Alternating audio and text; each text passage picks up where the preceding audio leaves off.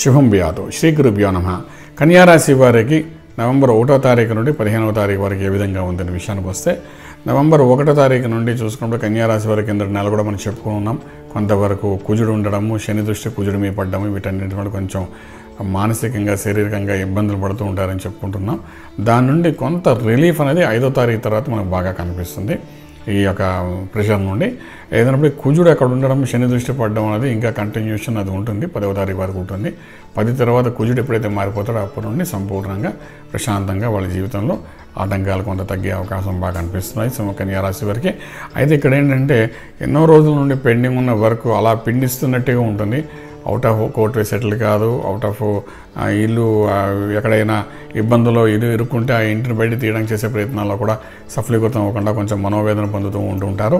అలాగే కొన్ని వ్యవహారాలు సెటిల్ అయిపోయినట్టుగా ఉంటాయి, కానీ ఇంకా క్లియరెన్స్ కానీ కాన్ఫిడెంట్గా అది క్లియరెన్స్ ఆఫ్ సర్టిఫికేషన్ కానీ జరగక మనోవేదన పొందే అవకాశం కనిపిస్తుంటుంది.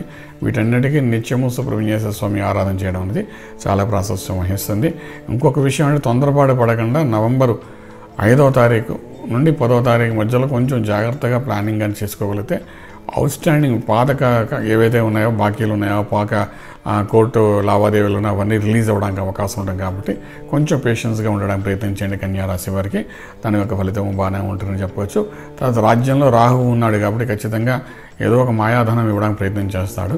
దాన్ని కూడా యాక్సెప్ట్ చేయడానికి ప్రయత్నించండి. అలాగే మనం చేసుకున్నప్పుడు గురువు యొక్క బలం అనేది రాజ్యం మీద పడుతుంది కాబట్టి ప్రొఫెషనల్లీ కూడా ప్రమోషన్స్, ఇంక్రిమెంట్స్ ఇవన్నీ కూడా వచ్చే అవకాశాలు బాగా కనిపిస్తున్నాయి. అర్ధాష్టమి శని ప్రభావం ఉన్నప్పటికీ గురువు యొక్క సంచారం ఏదైతే ధనురాశిలో ప్రవేశించాడో అక్కడితో కొంతవరకు అర్ధాష్టమి శని ప్రభావం కొంత తగ్గే అవకాశం ఉంటుంది. కాబట్టి భయపడకండి, జాగ్రత్తగానే ఉండండి. కొంచెం మంత్రం అనేది విషయానికి వచ్చినప్పుడు ఏమంటే నారాయణ అష్టాక్షరి మహామంత్రం ఓం నమో నారాయణాయ నమః అనే మంత్రాన్ని సుబ్రహ్మణ్యేశ్వర స్వామి ఆరాధన చేసుకుంటూ ముందుగానే వెళ్ళగలిగితే డెఫినెట్గా అన్ని ఇష్యూస్ నుండి బయటపడుతూ రాజమార్గంలో రాజయోగం పొందగలుగుతారు. శుభం వ్యాధు. పూర్తి వివరాలకు సంప్రదించండి శ్రీ వేదమాత గాయత్రి జ్యోతిష్యాలయం, బ్రహ్మ శ్రీ మంతా సూర్యనారాయణ శర్మ, శ్రీ నిలయం, first floor, 101, Sai Vaibhav layout, Chitrapuri colony, Khajaguda, Hyderabad 5,08,000. సంప్రదించవలసిన ఫోన్ నెంబర్స్ 98499644, 8855559147, 8855559148.